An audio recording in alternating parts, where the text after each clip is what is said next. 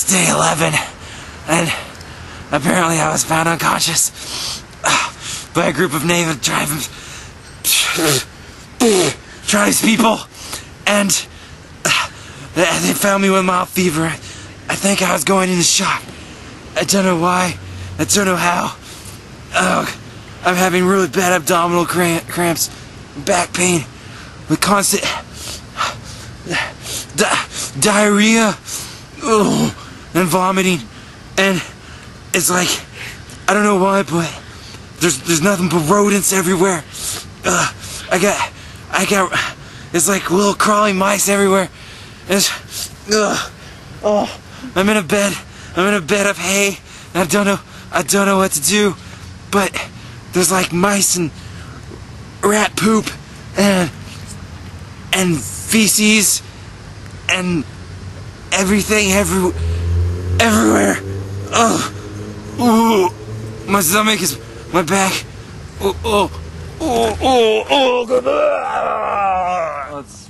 It's day 12 on my expedition. I was out here with a group researching the Hantavirus, and we somehow got separated. I woke up this morning, it's daylight out, as you can see, and I talked to the local tribesmen about the disease and the virus, and they say that I've already passed the first stage, which is the febrile stage, and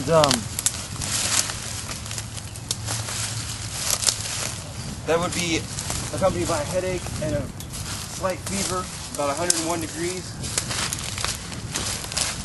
It's really hard to walk now and really hard to keep moving because of the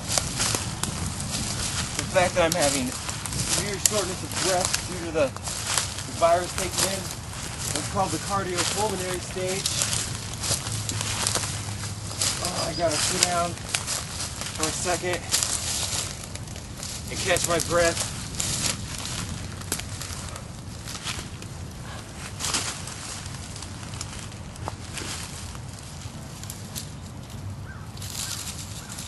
It is really hard to breathe because I'm having a breathing rate of only 24 breaths per minute. And I gotta hurry up and find my colleagues before shock sets in, which is the third stage. It's called the diuretic stage. I keep vomiting and having severe diarrhea. Gotta keep moving though to find my colleagues. There's nothing but rat droppings everywhere. I think I contracted the virus about 10 days ago from deer mice and other rodents. I contracted it. I heard from the native tribal people that most people at risk are the hikers and campers and bikers and people out in the woods that are constantly around rat droppings and rat feces.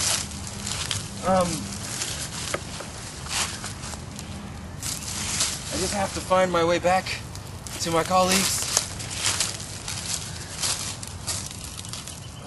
As you can tell, I'm really sick and really weak from this virus. I need to find my way back before I start developing shock, which is the third stage of the virus. I could barely even stand up, barely breathe. Fossil records show evidence that the virus could have been transmitted through myriad rodents from about 20 million years ago. It's really common. It's more common to catch the virus now. And it's warmer because the mice are constantly playing and mating with each other, spreading the virus. I think I'm going to be sick again. And I'm out here researching for the Hantavirus. We had a male present at the local hospital a few months ago. His IgG antibodies were tested, and there was an increase, which shows us that there was one of the symptoms of the hantavirus, which causes the hantavirus pulmonary syndrome. So we've been sent out here to research and find deer mice, which are the rodents that are natural carriers for the hantavirus. So we're out here researching. I found some mice droppings. I haven't been able to trap any deer mice, but the hantavirus is very virulent. It's enclosed in a lipid envelope. It's very hard to kill, although the UV sunlight does kill it, and it is susceptible to 10% bleach.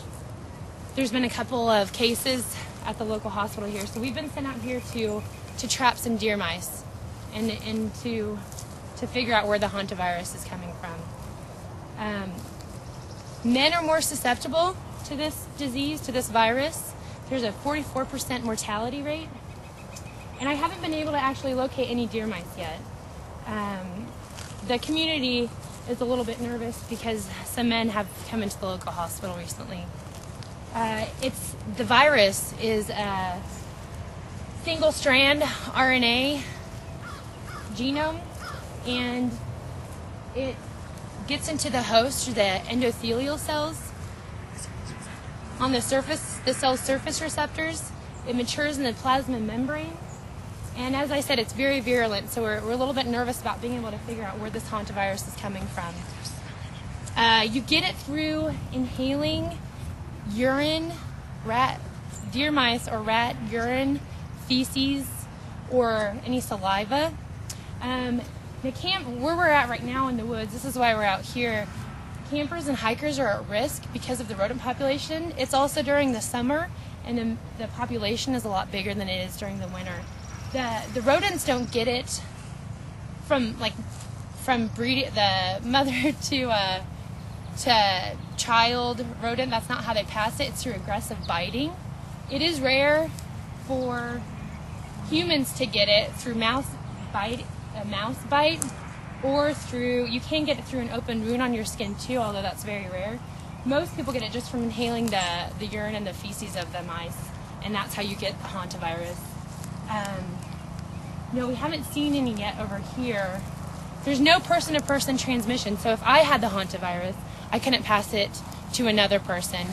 No animals or dogs or cats can get the virus either. It's a worldwide virus from the family of the Hantavirus. So it's not worldwide, although in the United States, the deer mice are the rodents that pass it around. It's spherical in shape. The virus is spherical in shape, and it's 80 to 110 nanometers in diameter. So it's a fairly large virus. I've lost one of my colleagues, and I'm a little bit concerned because we're in the woods right now. Although you can get it from being in a building that is inhabited with rodents. I'm just a little bit nervous because I can't find my colleague, and I have seen some deer mice running around.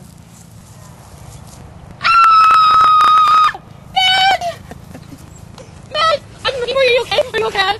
Are you okay? Matt? There. What happened? Shut up for a second. There was mouse poop. There was mouse poop everywhere. We need to get you to the hospital. Everywhere. Matt, we need to check your oxygen saturation. Matt, we need to get you to the hospital. We need to check your platelet count. I'm Matt, dead. I think your lungs are filled with fluid. Check his pulse. Okay, are we good? Yeah, we're good. In order to make sure that you don't get the hantavirus, just make sure that you keep your house clean, free of mice. You won't contract the disease that way. If you do come around rat poop and stuff like that, take precaution. Wear rubber gloves, cleaning it up. Don't pick it up dry. Spray it with a disinfectant, household cleaners. Mix it with water. Make sure it's damp. Put it in baggies and double bag it and toss it out in the trash can. Anything that has touched it, the rat poop, just make sure that you take outside and leave it outside and let the sun kill the virus strand for about a week. And that is all we have for you on the Hantavirus, human Hantavirus pulmonary syndrome. Thank you and bye.